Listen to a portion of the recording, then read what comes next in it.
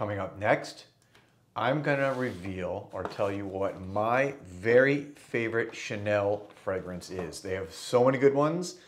There are a lot in the running, but I have one that just always kind of takes my breath away. It's just magical to me. Find out what it is coming up next.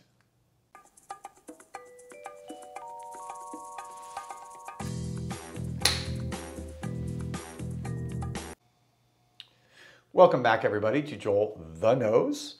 And here in my freshly painted, and you can see behind me now, if you've noticed a little bit different, first video I've done since I kind of painted the room here. A nice crisp white, because white does especially well for photography, hanging on the walls, and also, of course, art. That's why galleries are white. It shows.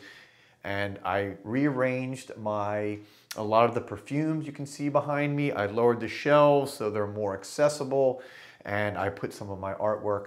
Those three paintings, which you can see, I think pretty much, are all part of the Bauhaus series from the influential Bauhaus kind of artistic center from the early 1900s in Germany. And anyways, very influential in my painting. All right, let's get right into this. Enough of the introduction of my new space here.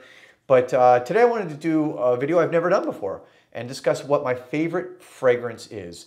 And there are so many good ones from Chanel. I mean, you can go on and on. One of the newer ones, Le Lion or Le Lion, is one that I really like, a good ambery fragrance. And I know there's Boy. A lot of people like that one. They all have a cool, unique backstory. There is, I guess, when you read about it, I like what they've done with Jacques Polge, who's been the in-house perfumer at Chanel for a while now, and he's created a lot of these exclusives. Now, I'm talking about the exclusive line from Chanel. I'm not talking about, Bleu de Chanel or the designer level. I'm talking about the exclusive line. These are anywhere from, you can get, I think it's, if you get the 100 milliliter bottle, it's $400, and I think the 50 milliliter bottle is about $200. Let me just double check that. Yeah. So that is actually $250 depending on the fragrance. Just double checking my information here. So anyways, what is my favorite one? Enough of the backstory. My favorite fragrance, as I pull it out of my little Chanel bag here, is bum bum bum, Chanel 1957. I know, again, a lot of people, there's a lot of different great fragrances here.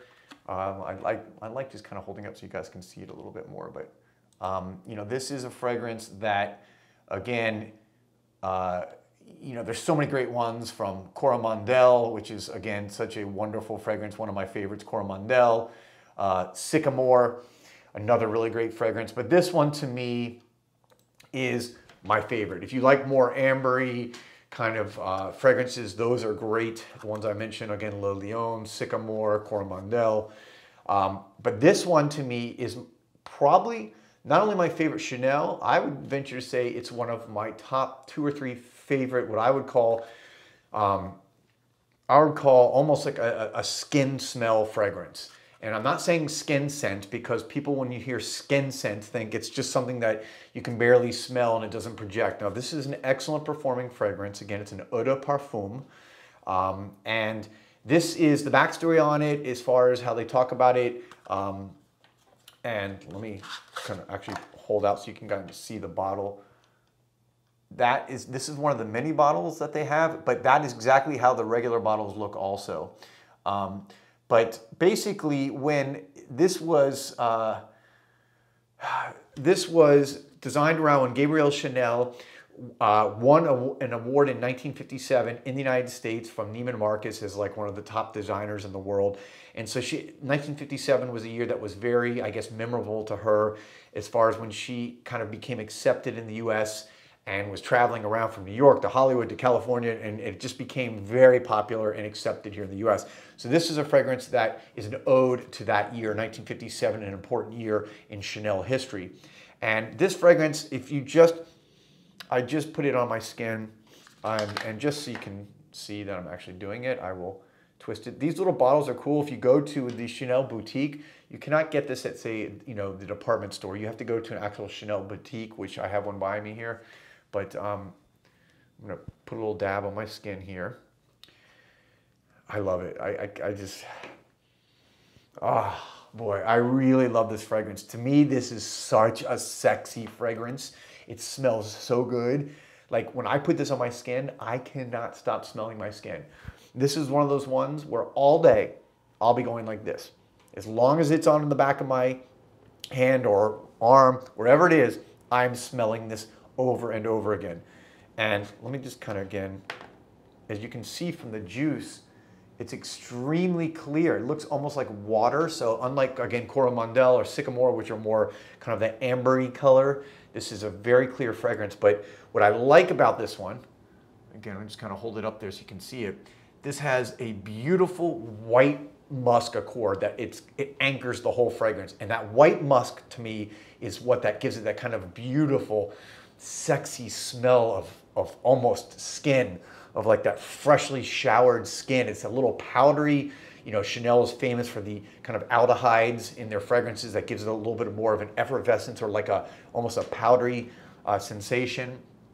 But again, take a look at that.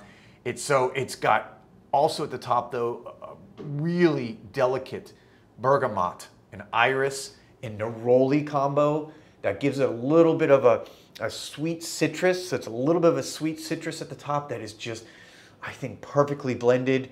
And then you throw in, kind of as it goes into the base and the dry down, this very just sexy, cedary, woody cedar note. Again, for those of you watching my channel, you know cedar is one of my absolute all-time favorite fragrance notes.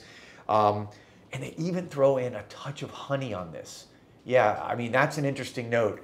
So it's not a crazy complicated fragrance. It's just a simple, perfectly constructed, well-blended, I think, masterpiece. And I don't think it's talked about enough in the Chanel world for people who talk about these fragrances. Again, it is, to me, timeless. It's classic. This could have been introduced in 1957 or 2027. This is a fragrance from the past or the future. It is perfectly unisex.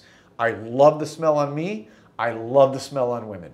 So when I smell, when a woman's wearing this, it just drives me crazy. Again, it's sexy, it's fresh, it smells like you're freshly showered and clean. And those, again, just that touch of honey gives a little bit of a sweetness rounded with that neroli and the cedar and that white musk accord. It just, for me, it checks all the boxes of a timeless, elegant, perfect fragrance. Again, 1957, that's all I'll say about it. Let me know, have you guys tried it? Do you like it? What are your favorite Chanel fragrances from the exclusive line? Again, not from the, not from the, the designer line, but from the exclusive line. Let me know some of the ones you guys really like, because I've really tried probably 10 to 12 of them, and I can't think of one I didn't like. It's a really good series from Jacques Polge. So there you have it. Thanks for watching, guys. Thank you for all your support. I'll be back soon with another video. Peace, love, and perfumes.